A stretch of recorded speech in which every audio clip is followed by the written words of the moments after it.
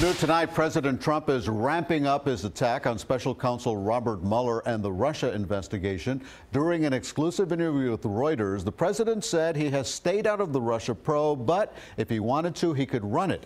He also made an awkward comment about a U.S. Border Patrol agent. President Trump sat down with several Reuters reporters in the Oval Office, expressing concern that any statement he might make to the special counsel could result in perjury charges. Even if I am telling the truth, the president said, that makes me a liar.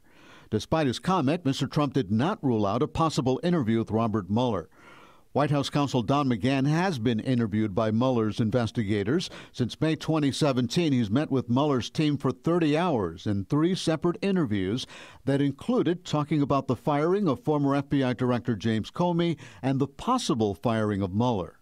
We need new laws.